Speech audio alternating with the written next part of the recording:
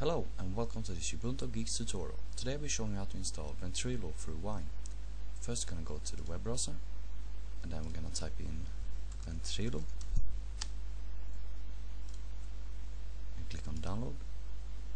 I'm gonna download the 32-bit and agree and save the file.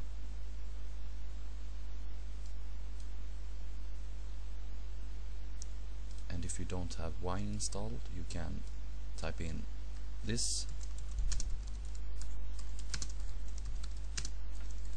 sudo apt-get install Wine. Pretty simple.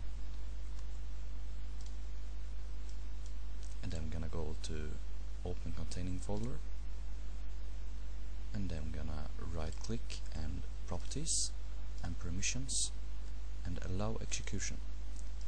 Close and double click on it. Next, I accept. Type in some name.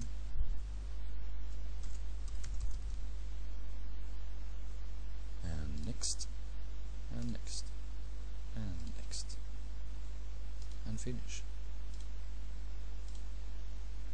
And then go to Wine, Programs, Ventrilo, and Ventrilo. No.